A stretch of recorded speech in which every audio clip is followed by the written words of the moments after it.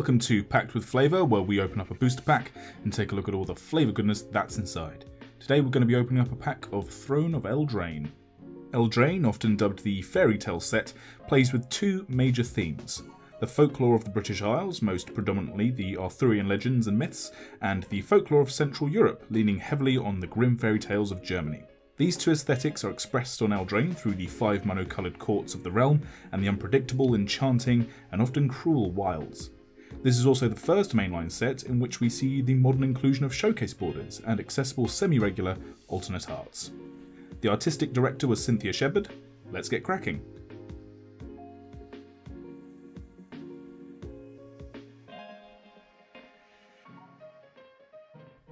First out the pack we have Mystic Sanctuary, art by Randy Vargas. Having illustrated for Magic since Hour of Devastation, this is Vargas's first and, at time of recording, only land card.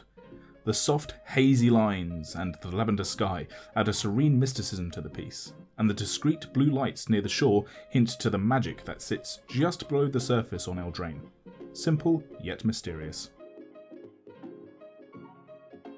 Grimm Carver, art by Lucas Graciano. This is the first example we have of the new adventure mechanic and the accompanying frame. Not only does the book that forms the text box tie in with the storybook fairy tale theme of the set, but functionally they also work like turning the pages as you move from one mode to another. In the case of the Carver, the flavour text makes up the second page, furthering the story of this craftsman and the green-aligned court of Grimm. Eye Collector, art by Uriah Voth. Unlike the blue, cavalier fairies of the courts that steal and fence, or the roaming, white-aligned fairies whose motives are often shrouded, the black-aligned fairies of the wilds prefer to conduct cruel and malicious pranks that often result in grievous bodily harm to their victims. The flavour text also makes reference to Rankle, the leader of these imps, himself modelled after the fairy tale of Rumpelstiltskin. Jousting Dummy, art by Milivoy Serran. I really like the creature typing of Scarecrow Knight, as we find out in the flavour text that this sparring doll is called Sir Nobody. A subtle nod to the idea that even in the courts of the realm, magic can be unpredictable and must be respected by adventurers. I also get similar vibes between this card and Sparring Mummy from Amonkhet, mirroring the themes of training against a faceless, magic-imbued opponent. Next up we have Sporecapped Spider. This card's flavour ties in wonderfully to its actual function in a limited game. In this set, the majority of fairy cards, the staple flies of Eldraine, are 3 CMC or less, making them early, evasive threats that plague players, much like the witches in the flavour text. And, much as these witches discovered, the solution to such vexations is a high toughness spider with reach.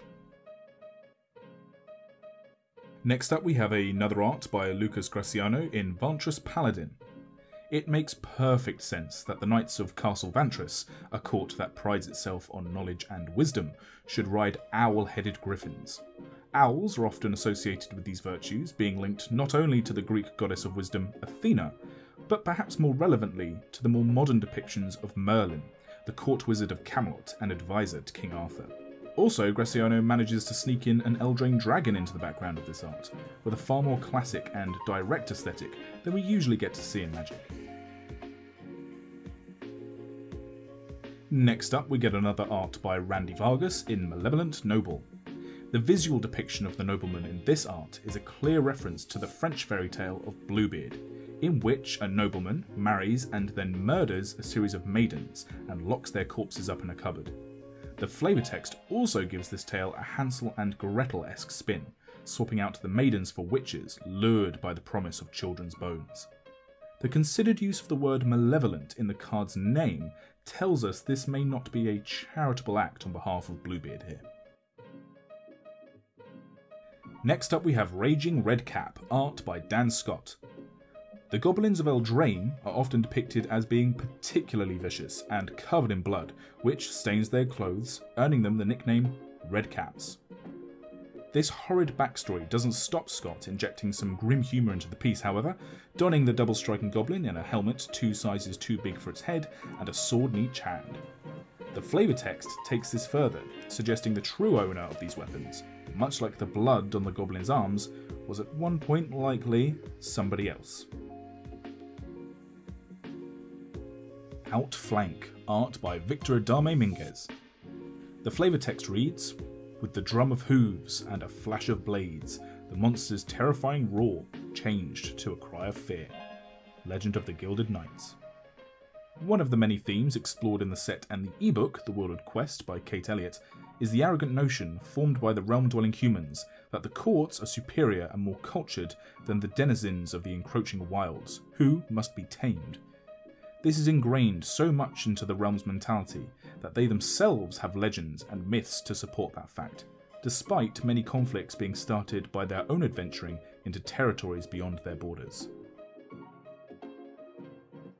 Fell the Pheasant, art by Randy Gallegos. Food is a new mechanic introduced in Eldraine, and as such, game designers and world-building teams have been able to craft something truly special. As seen here, the player casting this spell is able to directly live the experiences of the Garenbrig hunting party, killing their prey and consuming its flesh for sustenance. Even in more fantastical contexts, as seen on cards such as Gingerbrute or Bake into a Pie, the experience is far more immediate and relatable in a way that is often hard to achieve in a game where conjuring giant fireballs or controlling time is commonplace. Kenrith's Transformation, art by Kimanas Theodosio. One of the more prominent story spotlight cards in the set, depicting the temporary fate of King Alginus Kenrith turned into a stag by the Machiavellian planeswalker Oko. But if, just for a second, we forget the card name and the spotlight text in the frame, we can see that the signs are all still there. Stag antlers are often paralleled with royal crowns, and the soft light of the forest highlights the important true nature of this particular animal. But the biggest sign that this is Eldraine's absent king is the stag's fur coat. Look closely and you can see the same pattern that makes up Ardenvale's court insignia as seen here on Kenrith's very own legendary creature card. Next up we have Overwhelmed Apprentice, art by Jason Rainville. Both the name and art, which depicts an untrained magician facing off against magically moving objects, are clearly inspired by Johann Wolfgang von Goethe's 1797 poem, The Sorcerer's Apprentice. Like many of the fairy tales in this set, this poem was also adapted by Disney, this one specifically in 1940's short film Fantasia. Improbable Alliance, art by Zoltan Boros. For my money, this is one of the most fun art pieces in the set.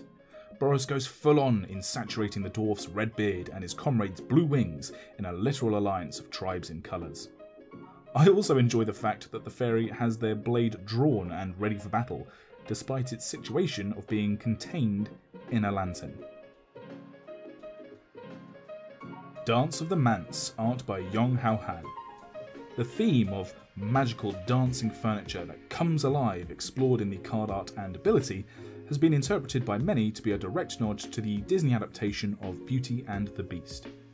For those wondering what a manse is the house and home of a Christian clergyman.